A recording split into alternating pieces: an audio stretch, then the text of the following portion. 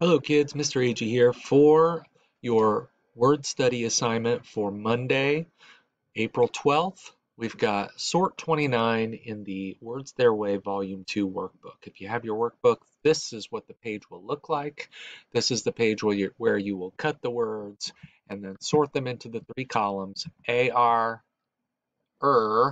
Notice that it's the sound that you're focused on is and the sound that you're focused on is or. So here we've got R, or.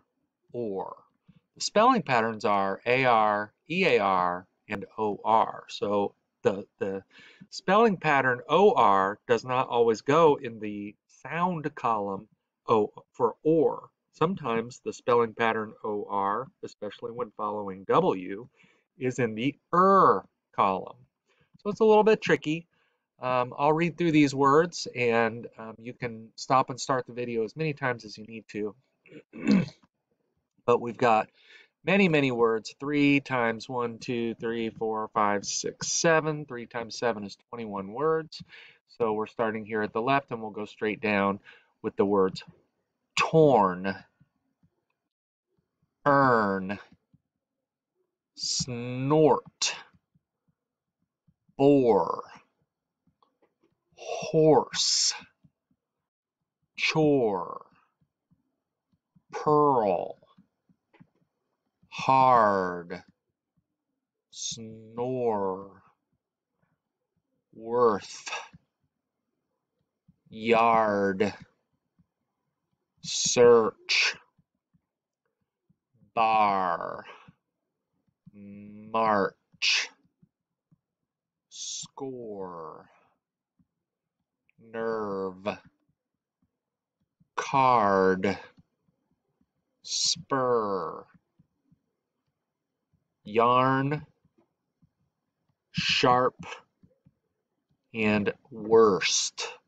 So your job is to take these words and sort them into the categories by sound, R, and or.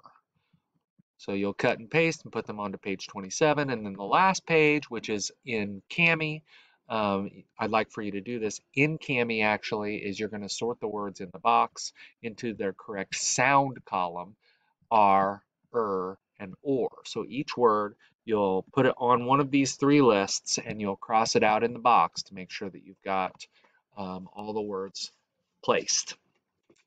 If you have any questions, you may use the Schoology Messenger feature or send me an email directly, but I'll be looking forward to seeing your assignments completed in the folder for today's date, which is here in the word study folder. This is your assignment, word study sort 29, spelling pattern review, AR, EAR, and OR.